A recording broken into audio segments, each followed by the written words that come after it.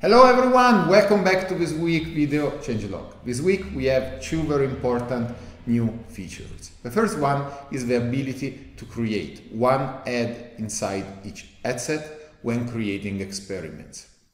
Until now, if you were testing like 5 pictures and 5 demographic audiences, we would have created 5 ad sets, one for each demographic audience, and inside 5 ads, one for each image that you were testing. This is totally fine, but sometimes you want more control. Sometimes you want a dedicated budget also for each picture that you are testing or for every design element that you are testing. With this new feature, on step 4, you'll be able to tell AdEspresso that you want to create one ad for each ad set, and this way every experiment, no matter if it's related to the demographic audience or to the design, will have its own budget.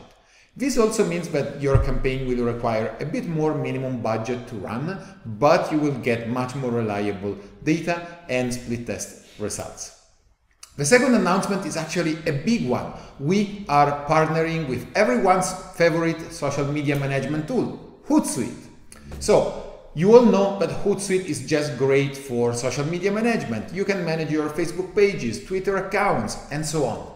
But the problem has always been that when you want to promote those posts, you always have to switch back to AdEspresso or to Facebook.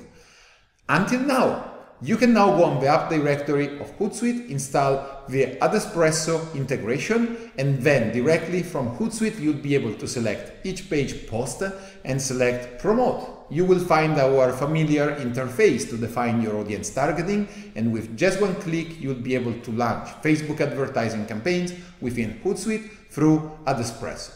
That's all for this week. I hope you are excited for these improvements as I am, and see you next week. Ciao ciao!